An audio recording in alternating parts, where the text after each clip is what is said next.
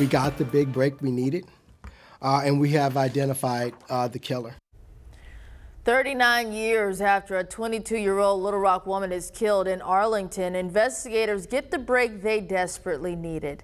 Terry McAdams was a student at the University of Texas at Arlington when she was found dead in her fiance's apartment on Valentine's Day in 1985. Police say the attacker snuck through the glass door, sexually assaulted the 22-year-old, stole her engagement ring, and beat her to death. Detectives interviewed Bernard Sharp later that year. He lived nearby and had been arrested twice for sex crimes. Investigators began to think Sharp was their guy, but a few months later, he shot and killed his wife, her friend, and himself.